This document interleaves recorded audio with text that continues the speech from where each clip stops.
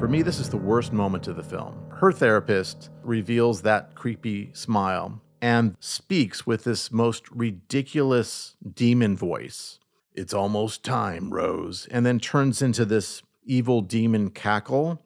That dispelled any sense I was watching some next level, up and coming filmmaking and came across as a very bad imitation of Freddy Krueger or something like that. And I thought, oh, that's not what I wanted the entity to be at all. I hope that was just a bad studio note. I really do. But I thought it was so campy in a way that wasn't intended to be campy. Yeah. I'm going to get you.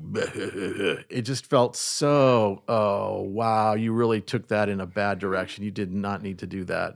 If you would like to join our Society of Grotesquerie and Loathing, please subscribe. It was nice knowing you.